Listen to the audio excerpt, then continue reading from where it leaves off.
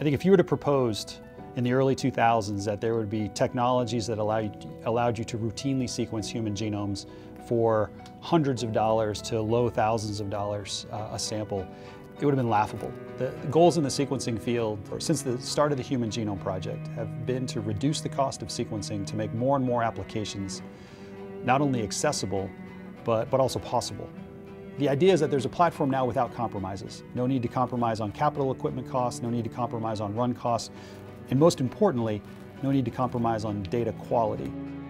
2 independent flow cells, 800 million or more reads per flow cell, data quality in excess of Q40, greater than 90% or 95%, often observed at greater than Q30. Those metrics are important for a wide variety of applications.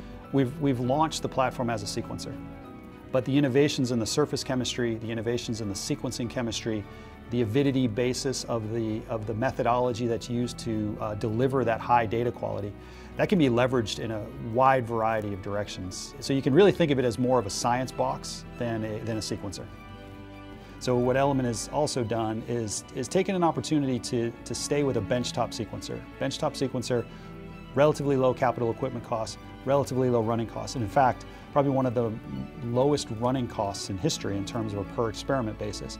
So we've just reopened the door to taking risk and taking a chance on new applications, because it doesn't cost a lot to run the sequencer, but at the same time, for existing applications, you get a high value for those runs. Even though the capital equipment cost is relatively low, especially relatively low to our peers, there's a strong desire to have that same equipment retain its capabilities or even expand on its capabilities in the future. We want to encourage tinkering with the box, right? We want to encourage people being creative with it. Next round of releases into the field is really how the platform's features end up as benefits in scientists' hands.